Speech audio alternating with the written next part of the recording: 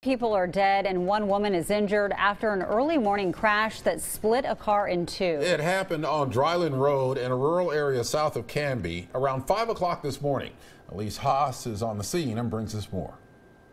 Neighbors say this stretch of road is notorious for crashes, but this is the first time people weren't able to walk away. This hill is dangerous. There's wrecks here all the time. In her nearly 20 years of living on South Dryland Road in Canby, Jennifer Slight says this crash was unlike all the others. I woke up at 4:59. I thought it was an earthquake. I felt the house shake. We haven't had any fatalities yet, so this is a first. 3 people died after a single car lost control, crashing through trees. Clackamas County Sheriff's Office says it's amazing the driver made it out alive. There is substantial damage. The vehicle has been cut in half. An ambulance rushed the driver to a nearby hospital where she's being treated and questioned because authorities believe speed and impairment were likely contributing factors in this deadly crash. Neighbors say it's not unusual to see drivers going 80 to 90 miles per hour down this 55-mile-per-hour stretch of road. I keep looking at the road and trying to figure out what can they do to correct it, and the only thing to do is slow down. Deputies say they try to enforce the speed limit, and they hope